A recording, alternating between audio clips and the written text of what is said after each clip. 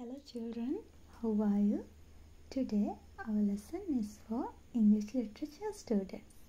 Today we are going to discuss how to write an essay answer for O-level English literature.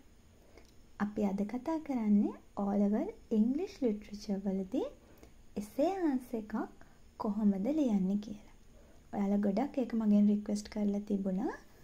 ඉතින් බලමු. අපි last video එකේදී සාකච්ඡා කරා මොනවාද අපේ questions වල structure එක, paper එකේ structure එක මොකක්ද, ඒකේ ලකුණු දෙන්නේ කොහොමද, parts තියෙන්නේ මොනවද, ඒ විදියට.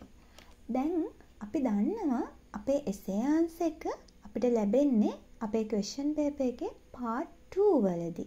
දෙවෙනි කොටසේදී තමයි අපිට essay answer එක ලැබෙන්නේ. එතකොට අපිට poetry, prose, drama and fiction කියන හතරෙන් ප්‍රශ්න හතරක් තෝරගෙන ඒ හතරට ලකුණු 15 බැගින් ලබා ගන්න තමයි අපේ aim එක තියෙන්නේ. Now let's move to the answer. අපි answer එකක් ලියන පිළිවෙල අපි දැන් බලමු. First we have to write the introduction. අපි මුලින්ම ප්‍රශ්නයකට උත්තරය ලියද්දී අපි introduction එකක් ලියන්න ඕනේ. අපි essay එකක් නිකන් අපි ලියුවත් නේද? අපි essay එකක් ලියුවත් මුලින්ම අපේ ඡේදය වෙන්නේ අපේ paragraph එක වෙන්නේ introduction එක. ඊළඟට flow or development. introduction එකෙන් පස්සේදී එන්නේ flow එක නැත්නම් development එක. දැන් අපි මුලින්ම ප්‍රශ්න ගැන introduct කරලා ඊළඟට යනවා. එන්න දැන් ගලාගෙන යනවා අපේ argument එක නේද? අපේ argument එක develop කරගෙන යනවා. මෙහෙමයි කියලා. අවසානයේදී conclusion. අවසානයේදී අපි මේ ඔක්කොම කතා කරපු ටික conclude කරන්න ඕනේ නේද? summarize කරන්න ඕනේ. මොකද්ද? මම මේ ඔක්කොම ටිකෙන් මම මේ කතා කරේ මේක කියලා අපි summarize කරන්න ඕනේ. introduction එකේදී මුලින්ම ඔයාලා ලියන්න ඕනේ පුතේ identification. අපි මුලින්ම ප්‍රශ්නේ අපි identify කරගත්ත කියලා එයාලට කියන්න ඕනේ නේද? මේක ලිව්වේ මෙයා නේද? මේ හිතමුකෝ to the Nile ලිව්වේ John Keats ලිව්වේ. ඊට පස්සේ අපිට ඉදිරිපත් කරන්න පුළුවන් background information. background information ඉදිරිපත් කරද්දී දැන් ඔයාලා author ගැන ලියනවනේ. author ගැන author ඉපදුණු දවස, මැරුණු දවස ඒව ලියන්න එපා. ඒ කියන්නේ author ගැන මේ question එකට සම්බන්ධව නැත්තම් මේ poem එකට සම්බන්ධ දේවල්. ඒ poem එක වගේ දැන් මෙන්න මේ poem තමයි යා ලියලා තියෙන්නේ. යා romantic poet කෙනෙක්ද? යා මොන poet කෙනෙක්ද නේද? යා මොනව සම්බන්ධයෙන්ද වැඩිපුර ලියන්නේ? යා nature එක ගැන ගොඩක් වර්ණනා කරන poems ලියනවද? අන්න ඒ දේවල් තමයි අපි background information එකේ ලියන්නේ. නැතුව අපි author ගැන මොනවා හරි ටිකක් ලියන එක නෙමෙයි නේද? ඊළඟට enter to the question.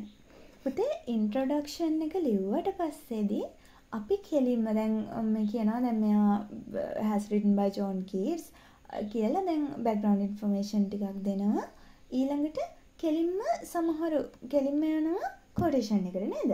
quotation එකට යනවා නැත්නම් next paragraph එකට යනවා. අන්න එතකොට තමයි cohesion. අපි organizing වලදී කියපු cohesion එක නැති වෙනවා. දම්වැල කැඩිලා යනවා නේද? මේ පැරග්‍රාෆ් එක කියවලා එකපාරටම ඊළඟ පැරග්‍රාෆ් එකේ තියෙන වෙන දෙයක් නේද? එතකොට introduction එකේ අන්තිමට ඔයාලා අනිවාර්යෙන් මතක තියාගන්න ඔයා කියන්න. දැන් ඔයාගේ ප්‍රශ්නේ අහලා තියෙන්නේ දැන් to the Nile එකම example එක විදිහට ගන්නම්. Nile and the river services and beauty of the Nile කියලා ගමුකෝ. Nile එකේ beauty එකයි service එක ගැනයි තමයි දැන් ඔන්න අපිට කතා කරන්න තියෙන්නේ. එතකොට දැන් ඔයා introduction එකේදී කියන්න John Keats මෙන්න මේ Nile කියන poem එකෙන් ගොඩක් උත්සාහ කරලා තියෙනවා Africansලට එයා Nile එක දුන්න service එක ගැනත් මේ Nile කියන ගඟේ ලස්සන ගැනත් හරි අපූර්වට මේකෙදි පැහැදිලි කරලා තියෙනවා. something like that. ඒ වගේ මොකක් හරි දෙයකින් නේද? මේ අපි දැන් මේ ඊළඟ paragraphs ටිකෙන් මේ development එකෙන් flow එකෙන් අපි කතා කරන්න යන්නේ මෙන්න මේක ගැන කියන එක ඉන්ට්‍රොඩක්ෂන් එකේදී ඔය කියන්න ඕනේ. හරිද? හරි. ඊළඟට ෆ්ලෝ එක. ෆ්ලෝ එකේදී හොඳට මතක තියාගන්න පුතේ relevant quotations ඕනේ. quotations ප්‍රශ්නයට relevant වෙන්න ඕනේ. beauty එක ගැන අහලා තියෙනවා නම් ඒක වෙන දෙයක් relevant මේ quotation එකක් ගන්න බෑ අපිට නේද? වෙන මොකුත් quotations අරගෙන හරියන්නේ නැහැ. නයිල් ගඟේ ලස්සන ගැනම කියන්න ඕනේ. beauty of Nile. නයිල් එකේ ලස්සන ගැනම කියන්න ඕනේ. relevant වෙන්න ඕනේ quotations. ඊළඟට දැන් අපි බලමු කොහොමද මේ development paragraph එකක් අපි develop කරන්න කියලා. කොහොමද අපි develop කරගන්නේ කියලා. ඔන්න quotation එක අපිට පුළුවන් පුතේ quotation එකට කලින් මේ paragraph එකේ පවා අපිට quotation එකට කලින් චුට්ටක් ලියන්න පුළුවන් නේද? මෙන්න අර introduction එකකින් මේ paragraph එකට එන්න මොකක් හරි පළවෙනි වාක්‍යයක් ලියන්න පුළුවන් නේද? මේ topic sentence එක. මේ paragraph එකේදී මම කතා කරන්නේ ලස්සනෙත් මෙන්න මේක ගැන. මේ paragraph එකේදී කතා කරන්නේ මෙන්න මේ කොටස specific මෙන්න මේ කොටස ගැන තමයි කතා කරන්න කියන එක චුට්ටක් දෙන්න පුළුවන්. ඊට පස්සේ quotation එක ඉදිරිපත් කරන ඊට පස්සේ explanation of the quotation. මෙන්න මේක ගොඩක් අයගේ හැලෙනවා quotation එකක් දුන්නම් පුතේ ඒ quotation එක අපි මුලින් explain කරන්න ඕනේ. හැම වෙලේම හිතා ගන්න අපි මේ reader ඔයාගේ reader මේ කිසි දෙයක් දන්නේ නැහැ. To the Nile කියන poem එක ගැන මෙයා දන්නේ නැහැ. කියවලවත් නැහැ. නේද? එහෙම කියලා හිතාගෙන ඔයා ලියන්න.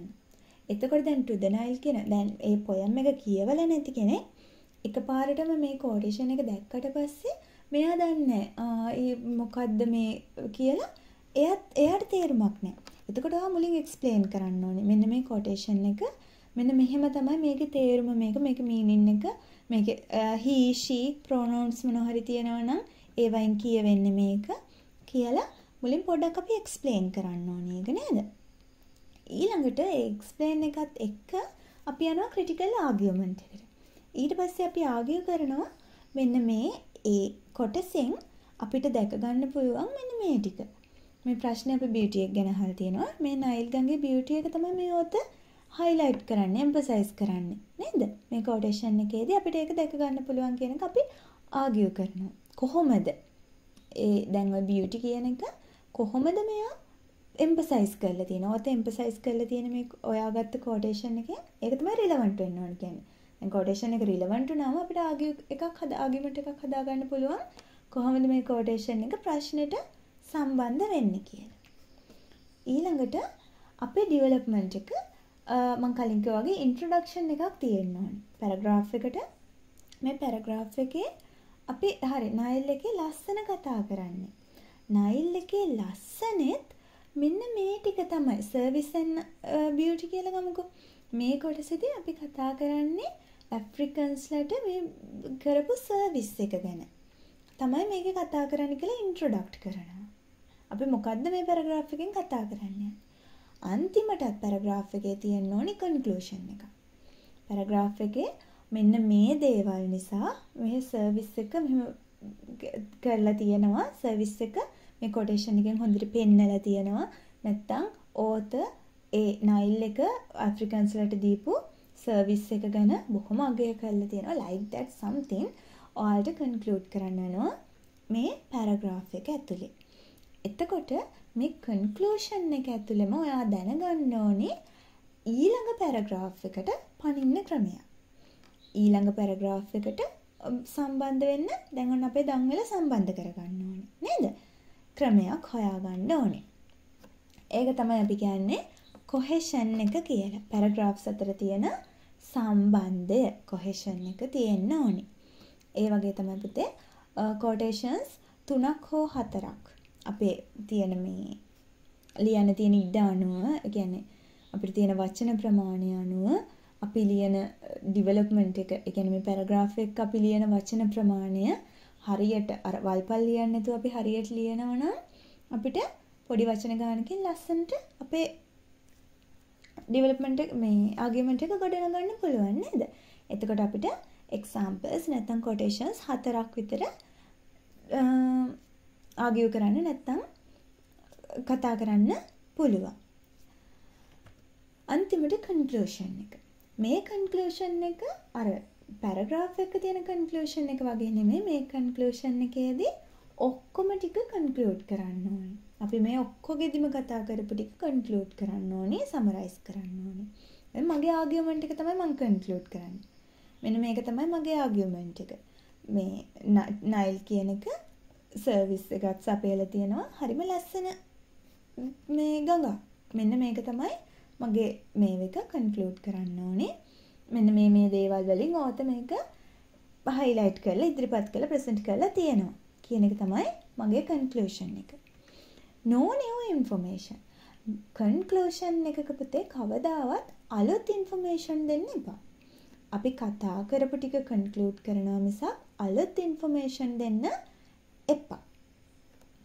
ඉතින් මෙන්න මේ විදියට තමයි අපි ඩෙවලොප් කරන්නේ අපේ essay answer එක. essay answer එක මේ විදියට මේ පිළිවෙලට ඩෙවලොප් කරන්න. ඒ වගේම හොඳට මතක තියාගන්න ප්‍රශ්නයක් ලියද්දී සාමාන්‍යයෙන් අපි හිතමුකෝ ඔයාට essay answer එකට විනාඩි 20ක් වෙන් කරගන්න පුළුවන් කියලා. විනාඩි 40ක් නැත්තම් පැයක් විතර තියාගෙන පළවෙනි දවසේ answer එක ලියන්න. මොකුත් වැරදි වෙන්න දෙන්න එපා. grammar වැරදි වෙන්න දෙන්න එපා. ඊළඟට ඔයාට ඩික්ෂනරි එකක් ඕන ඩික්ෂනරි එකෙන් බලාගෙන ලස්සන highly මොනවාද rich vocabulary එකක් පාවිච්චි කරන්න පුළුවන්. ඒ දේවල් පාවිච්චි කරලා ලස්සනටම answer එක ලියන්න time ගැන හිතන්න එපා. මුලින්ම බෙදා ගන්න. introduction එක, identification හරි introduction එකේ මම ඔන්න identification එක ලිව්වා. background information ලිව්වා. ඔන්න question එකට enter වුණා. ඒ වගේ බෙදාගෙන ලස්සන answer එකක් ලියන්න. ඊළඟ දවසේ විනාඩි 5ක් අඩු කරන්න. විනාඩි 40ක් ලියන එක ඔයා විනාඩි 35න් ලියන්න. ඒ විදියට විනාඩි 5න් 5 වෙන්න විනාඩි 2කින් 2 අඩු කරන්න. ටික අඩු කරලා එක්සෑම් ලඟ වෙද්දී එතකොට ඔයාට හරි answer එකක් නේද? දැන් අපි විනාඩි 20න් ලියන answer එක එච්චර අපිට ලකුණු ගන්න බැරි නම් අර අපි විනාඩි 40න් ලස්සනට answer එකක් ලියලා පොඩ අපි time අඩු කර ඒ answer එක හරියට build up කරගනිද්දී අපිට ලස්සන answer එකක් exam kit වෙද්දී හරියට develop කරගන්න පුළුවන්. ඉතින් මම හිතනවා දැන් ඔයාලට essay answer එකක් හරියට කොහොමද ලියන්නේ කියලා හරි idea එකක් ඇති කියලා. So till we meet from the next video. Goodbye children. Have a pleasant day. ඉතින් හැමදාම වගේ ඔයාලා මගේ videos බලන්න කැමති නම් අපේ videos වලට like කරන්න, comment කරන්න, share කරන්න, subscribe කරන්න and don't forget to hit the notification bell. Goodbye children. Have a nice day.